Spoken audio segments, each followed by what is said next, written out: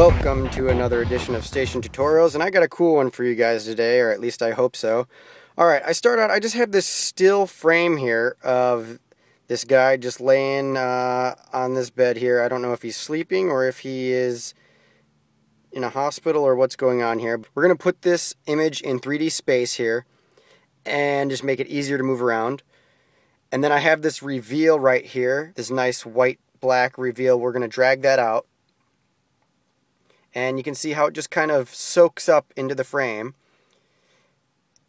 Let's make a new solid, and we're going to make it dark red, like a blood color. And then we'll hit OK. And then we're going to take that solid and drag it underneath this reveal, and we're going to change it to Luma Matte. There's a couple things you can do here with these mats. If we change it to Luma Inverted, you can see how it kind of reveals our image here. But what we want here is just the Luma Matte, not the inverted, just the regular. Alright, we're going to take this, and now we're going to put everything in 3D space, and we're going to rotate this here. We're going to rotate this along the x-axis, so it kind of goes in line with the surface of his chest where he's laying down.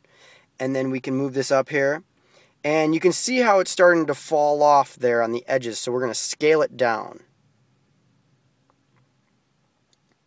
And then we'll move it right into the chest area.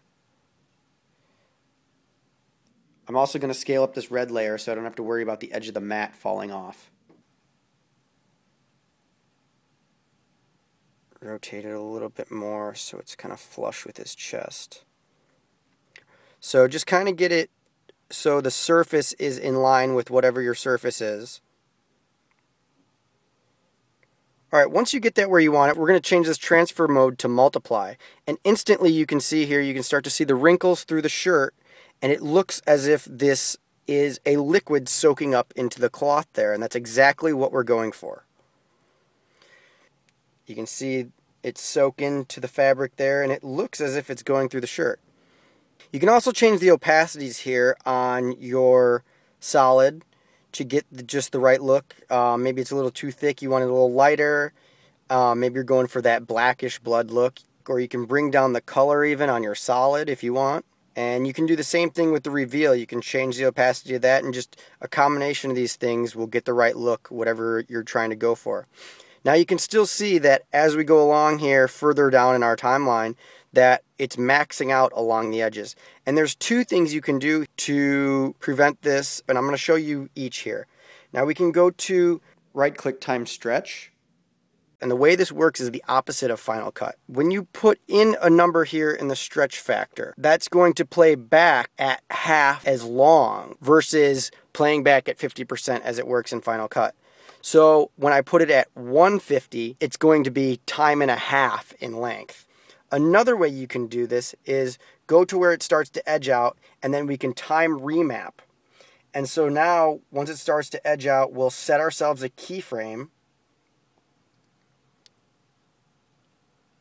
and then we can drag this keyframe down to however long we want this effect to last. So I'm going to pick about 5 seconds here. Let's just drag it down to 5. So then I'm going to trim my comp by right-clicking on the slider and hitting Trim Comp to Work Area. Like I said, if we want to make this blood a darker shade, we can just go in here and reset the solid. And then I'm going to bring in a new camera and a new null object. We will parent our camera to our null and make our null 3D. Alright, we're going to set a keyframe at 0, and then we'll go to the end and set a keyframe at our 5-second mark as well.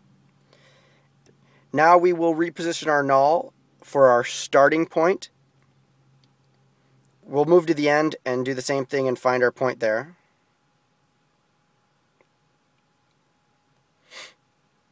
Our only problem here is that our blood is not staying exactly where we want it.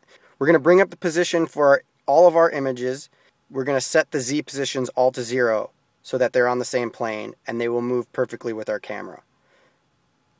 Now I'm going to reposition the blood stain here, maybe put it over his heart. I don't know, maybe he got shot in the chest, who knows. And now you can see our blood sticking with our image perfectly. Now what we're going to do is we're going to pre-compose all these layers, and we're going to add a handheld effect here by using this aftershake footage, which is a nice plugin from Video Copilot. It comes with their preset package. Then you can adjust the speed, the amount, and the rotation here, just to kind of give it more of a natural feel versus being a still frame. And then I'm going to go ahead and also add a new solid and make this black. And we're going to put a nice vignette here, pick the ellipse, and then just double click it. And then hit invert, hit F, bring up the feathering amount, and then bring the opacity down. And now you can see we got a nice vignette on there. We're just going to bring this to fit. Then we'll also add a new adjustment layer. And just put a curves adjustment on here. And we'll just grunge this up a little bit, make it a little dirtier looking, maybe a little darker. Add some contrast here. Not too much. There's already a decent amount in there. Then we're just going to strip the reds out of here and give it a little harsher feel. See, if you put it back in there, it warms it up a little too much. We want kind of a darker, eerie feel here. Put some blue in there. And then maybe just a smidge of green. Maybe just a tidbit of green. Not too much. Alright. Now you can see when this renders out, it has a nice handheld feel to it. The blood is staying right on his chest with a nice Luma mat there going through our ink bleed. You know, that didn't take us too long, and now you got a nice effect here. You can also do this with moving footage. If you were to track it onto something, that would make a nice cool effect as well.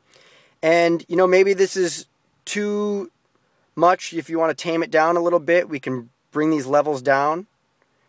Or even, you know, ramp it up and just bring these levels up, and it'll be even a shakier feel. It all depends on what feel you're trying to go for here.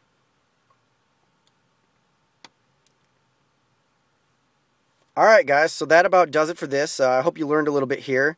What do you guys want to learn next? There's a couple options here, you know, just comment below. The purpose of these videos aren't for you to go and, you know, replicate exactly what I'm doing. I hope you're taking pieces here and there from the things that I'm showing you and then going out and combining these pieces and making stuff of your own.